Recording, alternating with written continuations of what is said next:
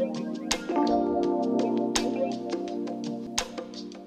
thing that did actually change my career in a big way was the fact that at some point I think in the summer of 1972, I'm always slightly confused about the dates, but I guess it has to be the summer of 1972, I had a colleague at Cornell University in the US, Bob Richardson, and I had corresponded with him about some work I had done on the nuclear magnetic resonance properties of helium-3, liquid helium-3. We had quite a nice correspondence, but I never actually met him. Sometime in June, I think, of 19... confused about this, had to be 1972, yeah. I was on holiday in Scotland, rock climbing. I had to phone back to the University of Sussex for some reason, some trivial administrative thing. And the person who answered the phone told me that Bob Richardson was going to be coming through Sussex in a couple of days' time, and if I was around, would like to talk to me. One thing which I found out later was that the reason that Bob was visiting Sussex had nothing to do with me, had nothing to do with physics, basically. It was because his wife was a great friend of the wife of one of my colleagues in the physics department at Sussex, and they just wanted to get together. And that was really the main reason why Bob was visiting Sussex, but as I say, nevertheless, he'd like to take the opportunity to talk to me. In order to talk to Bob, I had to go back from Scotland one day earlier than I had originally intended. And so I debated with myself, do I want to do this, or do I want to stay and finish my climbing holiday in Scotland? And I think on in the morning I had to make the decision. It was raining, as it often does in Scotland, and that made up my mind for me. I decided to come back and talk to Bob. What Bob actually told me was these amazing experimental results he and his group had been getting on liquid helium-3 below about 3 milledegrees Kelvin, and in particular about the nuclear magnetic resonance results. This really puzzled me. I really couldn't get it out of my mind. Very luckily, we're talking about June, which was the beginning of the summer vacation at the University of Sussex, so I had a rather lot of time to think about this. And so I started thinking about these results, and eventually came up with an idea about what might be going on.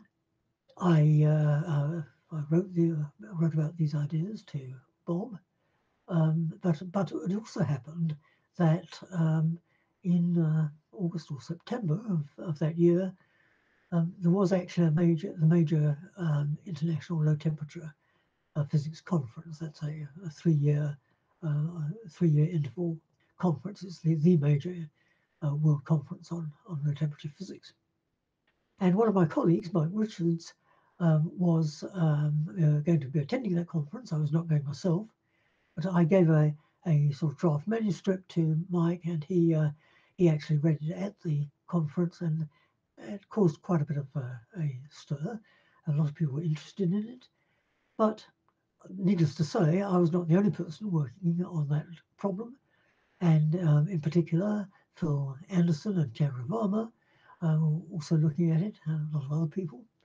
And so for the next few months, there was a lot of controversy. I wasn't really able to take part much in that controversy because I had a very heavy teaching load at Sussex. That's one thing I should mention, actually, that at Sussex, I was teaching, by which I mean in the same room with students, actively engaged with them in lectures or small group tutorials or whatever, for anything between 12 and 15 hours per week, which I would think on a Northern American research university sounds a lot. And it was quite a lot, and it kept me pretty busy. So For that next period of about 8 months between the early fall of 72 and the spring of 73, Easter of 73, I really wasn't in a position to give much time to research, including the helium-3 problem. But Bob Richardson invited me to Cornell for the month of April in 73. I was able to go across. I was no family responsibilities at that point. I was able to spend that whole month thinking about nothing but the helium-3 problem, and eventually came up with a theory which satisfied me and did seem to explain the existing experiments.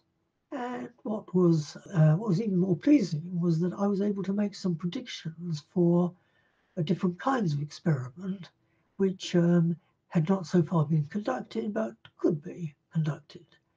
And a year or so later, Doug Osheroff, who started at that moment was at Cornell, but moved to Bell Labs, he was able to do that experiment, and sure enough, it came out exactly according to the predictions of the theory I developed. So I think that work I did on the nuclear magnetic resonance, plus, very importantly, the work which simultaneously Phil Anderson and Bill Brickman did on the relative stability of the various phases of helium-3 really sort of clinched it that in the minds of most of the community, that what was going on in these experiments was indeed the onset of Cooper pairing, which was presumed to imply superfluidity in liquid helium-3, and that's basically how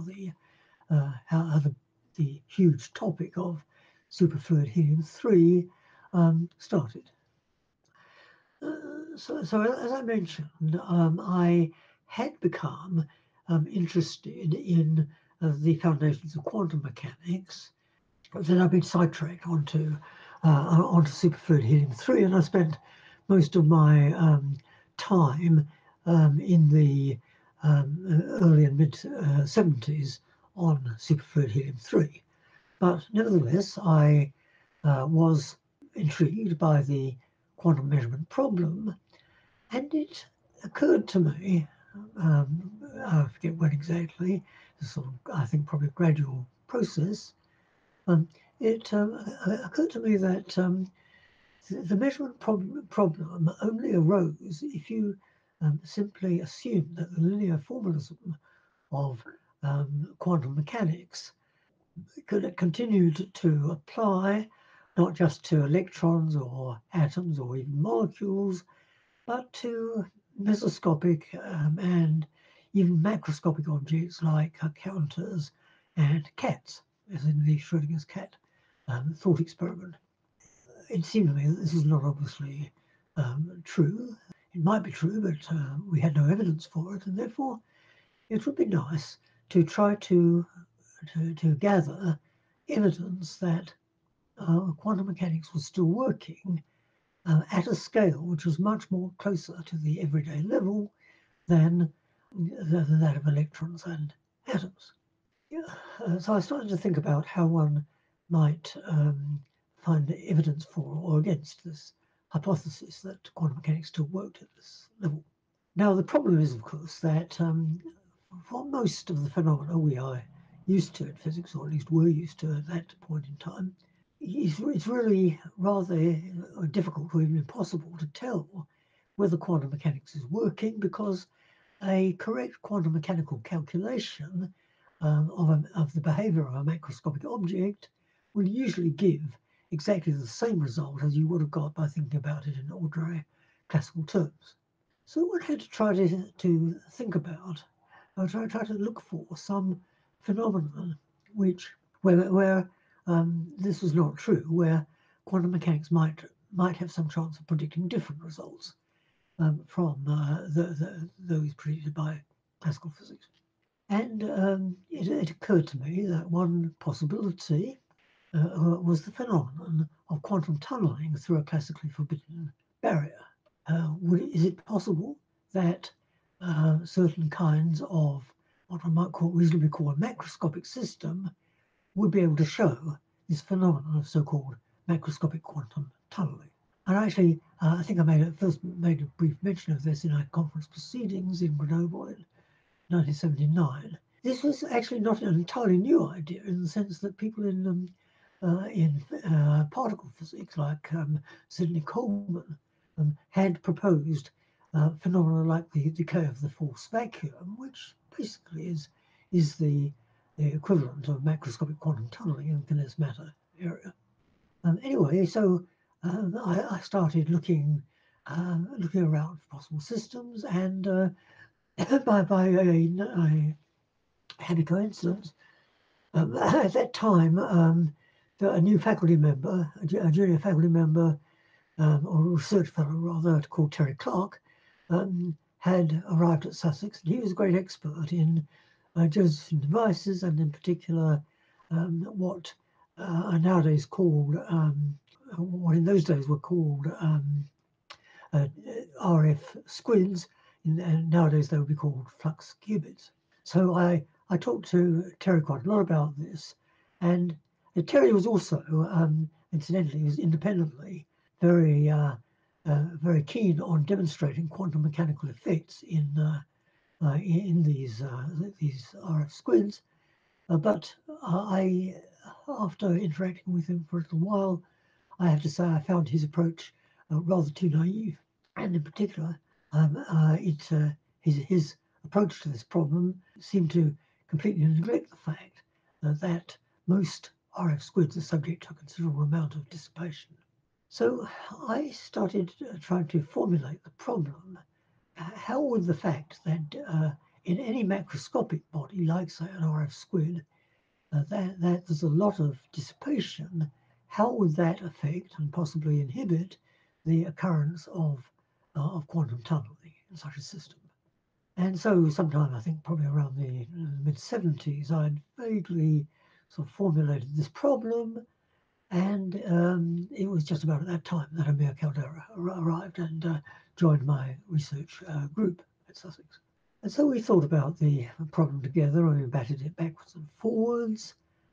And eventually, Amir came up with the idea that what we could do is to use the so-called Feynman-Vernon formalism, in which you actually tried to write down a description of the system you're interested in, coupled to the environment which is giving rise to dissipation. And so rather than a lot of people in those days, I should say, were looking at this problem of dissipation in quantum mechanics, and many of them had just written down some kind of phenomenological equation which didn't seem to be terribly well justified. But Feynman and Vernon, a few years earlier, had given this formalism in which you, first of all, you wrote down a description in microscopic quantum mechanical terms of not only the system itself, but also the environment, which is giving rise to the dissipation. And then what you would do was to, if your environment was of a sufficiently simple form as they postulated, then you could actually integrate out the environmental degrees of freedom and get an effective description of the system in its own right, which is more firmly based than these phenomenological descriptions. So Feynman and Vernon had basically written this down, but then not run with it very much. And what Amir suggested was that we might be able to use this this formalism to calculate quantum tunneling in a macroscopic object like an RF squid. So this was what eventually he wrote his thesis on. That was submitted in the probably the summer of 1980, I think. At the same time, and what was really nice about this is that it turned out that although you didn't know the microscopic description of a realistic system like a RF squid in microscopic detail, Nevertheless, you could obtain enough information about the parameters from purely classical experiments on, say, its resistance under certain conditions, that you could pin down all the parameters you needed to make an unambiguous and quantitative prediction about the effect on quantum tunneling. And so this is basically the content of Amir's thesis, that by measuring I mean, he mostly, in the thesis, he mostly focused on the application of the Feynman-Vernon calculation, but the nice thing about it was that all the parameters which needed to go into that calculation could be obtained by measurements in a purely classical realm. So we were able to go to the experimentalists at this point and say, look, we have a clear prediction. If you have a RF squid or something similar, actually a current bias junction would do just as well. If you have such a junction and you can measure the resistance in a classical experiment, then we can tell you what is going to be the effect on the quantum tunneling. Crudely speaking, it was going to be there's going to be a suppression of the tunneling rate, and the magnitude of the suppression, well, the logarithm, rather, the magnitude of the logarithm of the suppression factor is going to be directly proportional to the conductance of the junction, of the resistance shunting junction. So that was a very satisfying result, I think. We eventually published a physical review letter. We had some difficulty actually with the publication. When we first sent it in, as usual, a physical review letter sent it out to two referees. One of them came back and said, "Yeah, this is fine. It's just it's quite appropriate for a letter. Go ahead and publish it." The other review was extremely negative and made all sorts of rather, to our mind, rather nitpicking objections and so on and so forth. So we had to try to rebut that referee report, which we did. But then we got back a second report from the same hostile referee, and what was rather amusing was that the high point of this second referee report was that the referee said he did not understand the justification for equation 5. Well, equation 5 was a definition and was written with a 3-bar equality, so we were able to dispose of that one pretty quickly. Anyway, so eventually the paper did get published, and it, I think, I can say, gave rise to a fair amount of follow-up work both by us and by other people. And so this topic of macroscopic quantum tunneling became really quite important during the early 80s, and certainly what sparked that off was indeed Amir's thesis. Well, about the move itself, there wasn't a great deal to tell. I actually got the offer. I remember when I was in China, in fact, this must have been in the spring of '82, I think. And at first, I really didn't think I wanted to leave Sussex. I felt I had my roots planted there fairly firmly and so forth. But the people actually it was Ralph Simmons, who was the head of physics at Illinois at that point, and he was the major agent who organised as it were, my move. He said, "Look, well, if you think there's even a 5% chance you might accept, why don't you come across for a few days and bring your wife and daughter, and we will show you the place, and you can see what you think." So I thought, well, why not? I still thought there really was only about a 5% chance that I would want to move. So so I did come across with my wife and daughter for 5 days, and I saw all the exciting things that were going on in the physics department. In retrospect, I find it rather interesting that although Ralph and his colleagues, including incidentally David Pines, who was also an important agent in my move, and John Bardeen, they They made quite sure that I saw everything that I thought could possibly might be interesting to me within the physics department, but they didn't think of showing me some of the interesting things that were going on in other departments at UIUC. And when I actually arrived eventually, I found a lot of those. So anyway, they brought us across this 5 days, and when we went back, they said, well, we'd like a decision within 6 weeks. And so I thought they'd done a lot for me. I really should take this seriously. And so I sat down and tried to make myself a list of pros and cons and so on and so forth. And eventually, I don't know if this is just accidental or whether it was a deep psychology on the part of Ralph and his colleagues, but eventually, after going through this exercise for a few weeks back home in Sussex, I realised that the mere act of having to take the possibility of a move seriously had disoriented me so much, or sort of reshaped my thinking so much, that I would almost certainly want to move from Sussex to somewhere else within the next 10 years. And it seemed very unlikely I would ever get an offer as good as the one from UIUC.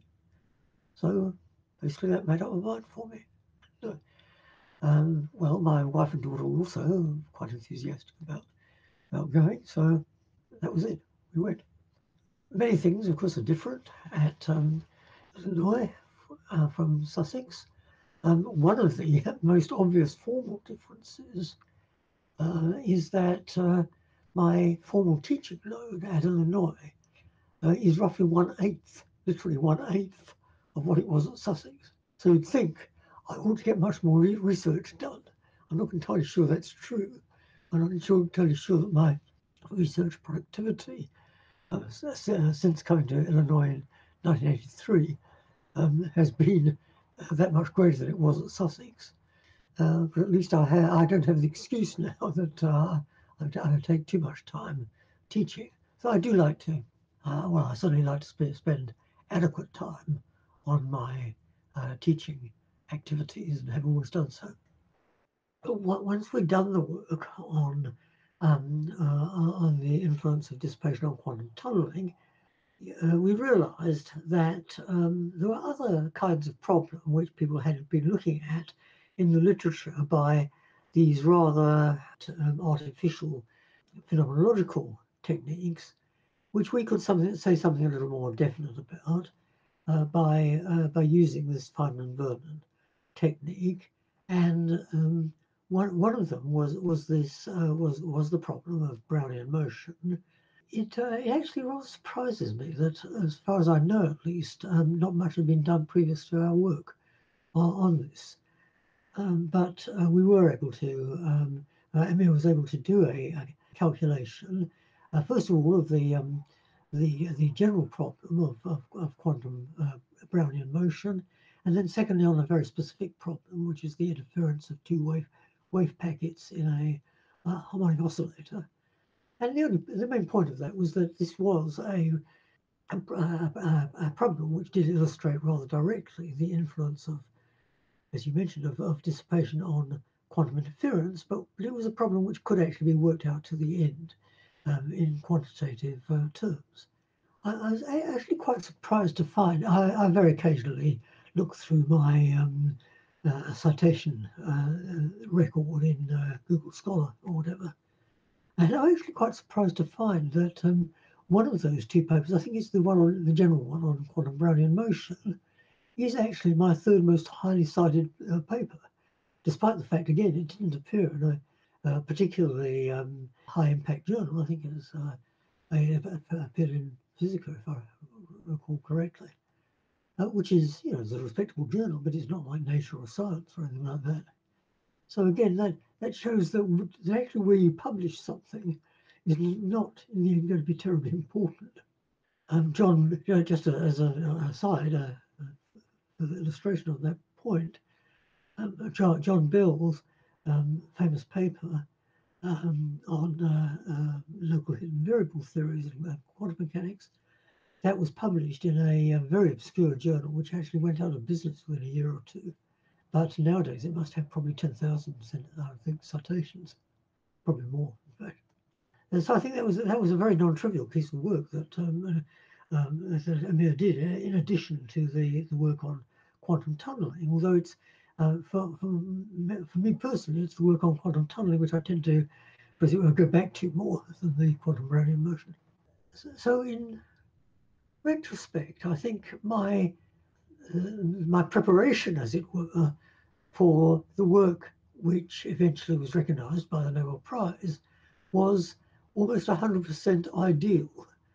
I had, in the course of my PhD or DPhil degree, I had learned quite a bit about the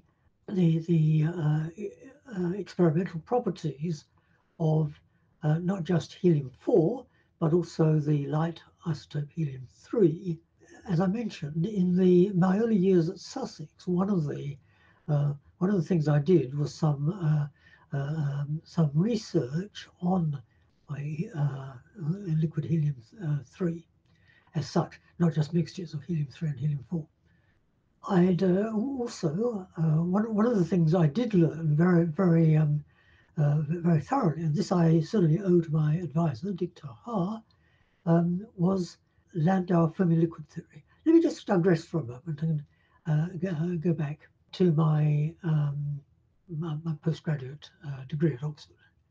Well, one of the things I mentioned that Dirk took rather little direct interest in my research as such, but one of the things he did encourage me to do was to read the Russian literature, encouraged me to learn enough written Russian to be able to read the current literature in physics.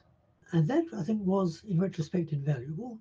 I got to read a lot of the important Russian papers, and in particular, of course, there was a lot of work which stemmed, and we're talking now about the early 60s, so there was a lot of work which stemmed from Landau's development of the Fermi liquid theory in 1956-7, I think. So I was very familiar, not only with the experimental properties of liquid helium-3, but also with the Landau Fermi liquid theory. However, there was one thing that I had not studied. This was the general theory of nuclear magnetic resonance. I had not, for example, read my now colleague, my former late colleague Charlie Slichter's book which is a sort of standard text on nuclear magnetic resonance, still less Abragam's book. So when the new experiments of Bob Richardson and his group at Cornell came up in 1972, I was able to start thinking about them from scratch, as it were. I guess I probably made almost a conscious decision not to study the standard theory of nuclear magnetic resonance, simply because it was clear that it didn't describe these experiments. And so I started to think from scratch, and I thought in terms of some rules and so forth, along rather different lines from what most people were trying to do. So the other precursor to the work on superfluid helium-3 was a little piece of work I'd done during my stay with Professor Takeo Matsubara's group in, this would be 1965, in Kyoto, Japan. I'd have been just looking for useful things to do, as it were, and there was a paper which had just come out, an experimental paper on the properties of superconducting niobium. And in those days, people thought that niobium might be a so-called two-band superconductor, that is a superconductor in which two different energy bands intersect the Fermi surface energy. And so it occurred to me that if this was true, then one ought to be able to make some interesting predictions about a particular collective mode, which corresponded, crudely speaking, to the sloshing of particles backwards and forwards between the two bands, accompanied with an oscillation of the relative superconducting phase of the Cooper pairs in those bands. This is essentially a generalization of an idea which I had read in one of Phil Anderson's papers at that time. I think his paper was actually on the Josephson plasmon, the plasmon and Josephson junction. So I applied it to this particular situation. Now, I wrote a couple of papers on this in Kyoto and sent them off to the Progress of Theoretical Physics, the main Japanese theoretical physics journal. No sooner had I sent off those papers than more experiments were done on niobium, and it turned out it wasn't apparently a two-band superconductor after all. So at first sight, it looked as if this was this work was completely wasted. As I mentioned, I went to Cornell for the spring of 1973 to try to develop a more microscopic theory. I had already got a sort of summary argument, but that was not adequate, and I wanted to develop a microscopic theory of what was going on in the helium-3 experiments. And lo and behold, it turned out that what was necessary was precisely a generalization of that piece of work I'd done on two-band superconductors 8 years previously. So that again was a very nice piece of serendipity, I think. So I think all these ingredients, as it were, funneled into the work which was eventually recognized by the Nobel Committee. On this general question of teaching and outreach, yes, I think I've always regarded teaching as at least as important a part of my scientific career as research. And in fact, one practice which I have employed, this was both at Sussex and at Illinois, is that I always try to make it a point to teach material which is not in my specialist area of research, and in fact is perhaps as far from it as possible. So at Sussex, I think I taught every course in the undergraduate curriculum with two exceptions. The first exception is practical electronics. As I mentioned, I've never been particularly good with my hands, so I never tried to get into that business. The second one is more surprising.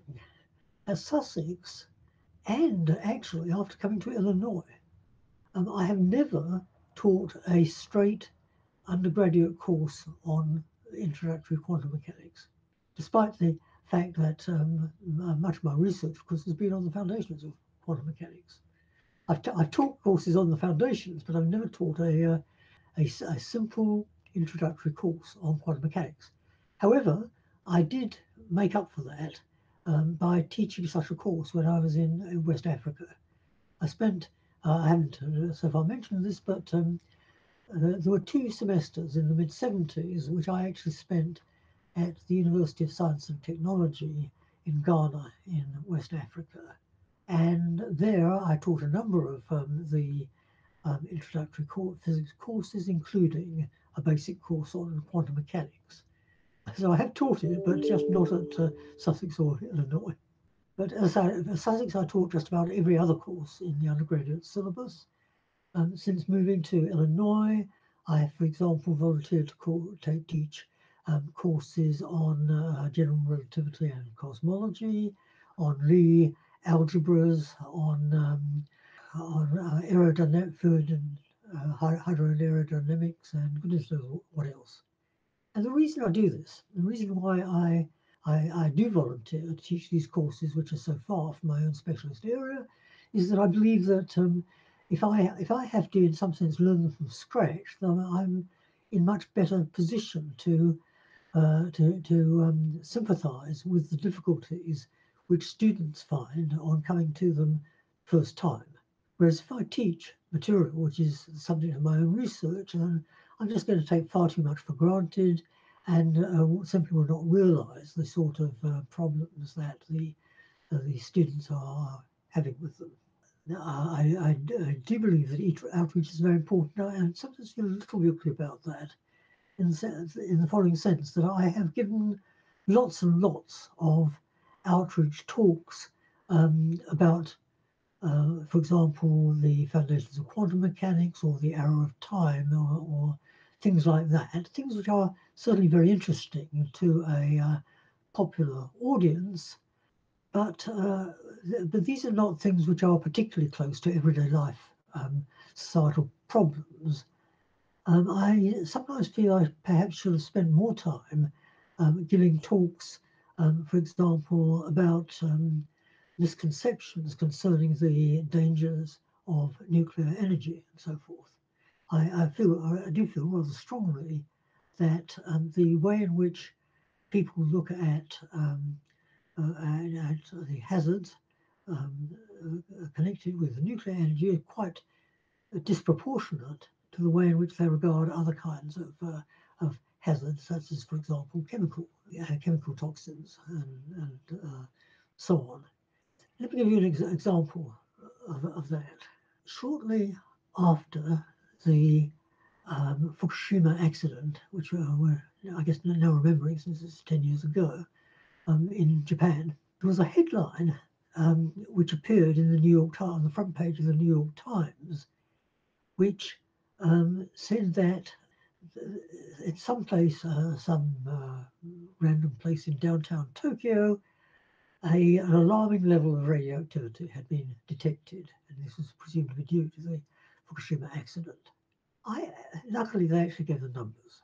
I looked at this, the numbers, and did a simple back-of-envelope calculation. I figured that if you had actually camped out on that particular piece of ground for the rest of your life, you'd be getting less radioactivity, less radioactive exposure than a typical flight attendant gets working between Washington and Tokyo. In other words, the radioactive hazard had been ridiculously blown up with respect to other kinds of hazard, which we appear not to worry so much about. So yeah, I think that's one of the things I think is where the general public needs to understand the science a great deal better than they seem to be mostly doing right now. But I think you're also right that there's also scope, and again, I feel perhaps a little guilty about not having done more about this personally. There's scope in trying to educate the public generally about what science can and cannot say, the kinds of degrees of certitude that we can get, which incidentally, which are very much more precise in the case of nuclear hazards than they are in the case of many chemical ones. Nuclear hazards are perhaps, in some sense, the most quantitatively researched kinds of hazard that one's ever likely to meet in everyday life, but this does not seem to be appreciated by the general public. In the case of specific issues like vaccination, everything that reasonably can be done is already being done. But I don't quite see what more one could do. After all, it's not only that we repeatedly get the top medical experts addressing us on television, but the public figures like politicians and sports figures have gone out of their way to be vaccinated in front of the television cameras and so forth. And if that's not working, I frankly don't know what will work. So I think on very specific issues, really, there's not an awful lot where we could be doing that we're not doing. In a more general case, I think what may be helpful is quite simply direct social contact. I mean, people tend to I think one thing which a lot of people have noticed is that particularly since the development of social media over the last couple of decades or so, it's very easy to live in a so-called bubble. That is to get exposed only to views which in some sense or other you already have. This is disastrous, I think. We certainly have to think about ways of getting around this. My own recipe, such as it is, would be, well, simply make as many informal contacts as you can with people who do hold views which are radically opposed to yours. If I had the chance, what I would do is to try to meet up with one of these conspiracy theory addicts or whatever, and make a proposal to him or her. Namely, let us exchange media for a week. I will promise that for the next week, I will only watch Fox News. Say, I guess you know that's the one of the extreme right-wing television stations, on condition that you will watch only CNN. Similarly with newspapers and so forth, I will make sure to buy for a week the newspaper which you regularly read, if you do, on condition that you buy the New York Times. I think it might, it's a small thing, but I think it just might help.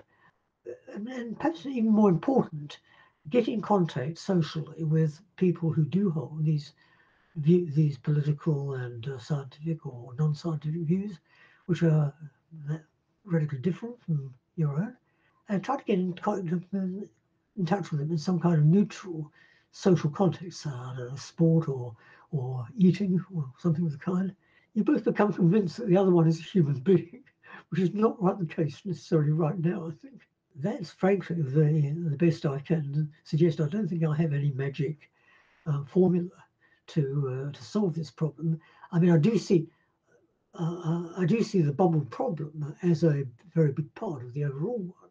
The fact that people are exposed only to can easily be exposed only to views to which they already subscribe. As I say, I do think it's vitally important to try to shake that up a bit. But well, those are the only suggestions I have, really. If I'm asked for advice by students who may want to go into physics as a career, here's what I tend to say very roughly. First of all, whatever you do, try to follow your own curiosity. If there's a problem which seems to you interesting and you feel you don't understand it, then beaver away at it. And don't be worried if people around you keep telling you, that's trivial, everyone understands that. If you don't understand it, just work away until you feel you do. I think a very good example of this is the fact that that in a vacuum, objects fall with the same acceleration, g, no matter what they're made of, no matter their size, their shape, their composition, whatever. That had been known. That simple fact had been understood, or had been known as a fact for 300 years in 1900. Einstein simply asked why. And I think when he asked why, many of his contemporaries must have just sort of shaken their heads sadly and said, well, everyone knows, they just do. It's just a fact of nature. But by thinking about that simple fact and thinking about it really hard and long, Einstein was eventually brought to the theory of general relativity, which is perhaps the most beautiful and elegant part of modern physics. Secondly, don't spend too much time looking at the existing literature on a topic you are interested in. Sometimes it actually pays not to know what the existing literature says. That I think was the case with my ignorance of the standard theory of nuclear magnetic resonance. And of course, you do need to know. You need to know some things. You need to know the basic experimental facts.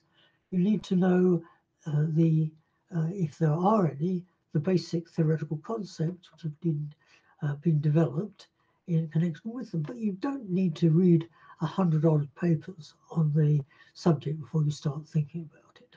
Much better often to start thinking about it in your own terms. Of course, when you finally come out at the end of the day with some kind of understanding, you do need to check whether that understanding is completely novel or whether there are places in the literature where it's mentioned.